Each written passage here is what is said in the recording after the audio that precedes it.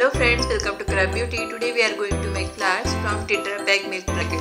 So let's get started. For this, first take your Tetra pack and cut from bottom and top. After that, cut it from this back side line.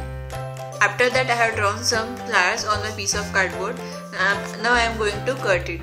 I have cut this cardboard in these various different shaped flowers. After that, I am just gonna trace it on the back side of my milk packet. After tracing these three size flowers, I am gonna cut them with scissors. After cutting all three shapes, just flip it and pull it outside.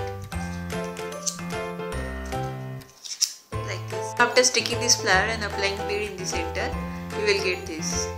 I am gonna make my second flower by using this shape of cardboard.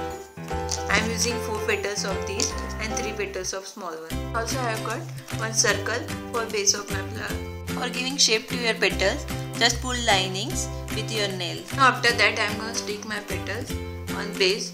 You can also apply one embellishment like me in the center. Now for the third flower I have this cut out. I am going to cut 3 shapes of this and 3 shapes of this.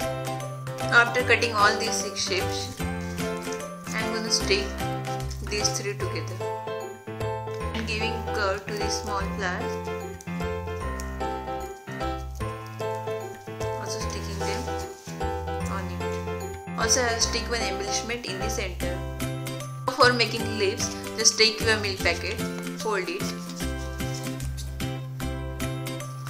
and cut it in a leaf shape. You can also give shape to your leaf just by doing this with your nails. Now I have stick these flowers on a black color cardboard in this arrangement. For making frame, just make hole and tie it with the help of ribbon. So friends, if you like this easy peasy idea, please don't forget to like, comment and subscribe below. Bye.